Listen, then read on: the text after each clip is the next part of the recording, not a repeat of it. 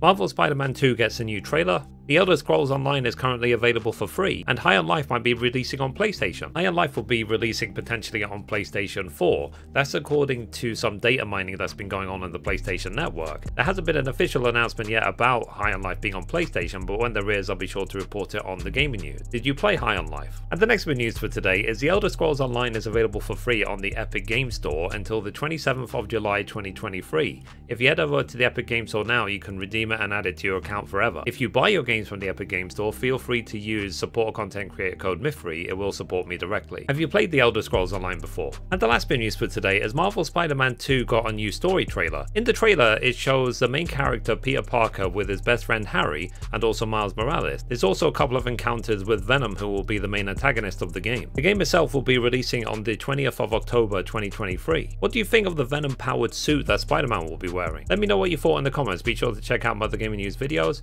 and I will see you tomorrow. Thanks guys, bye bye.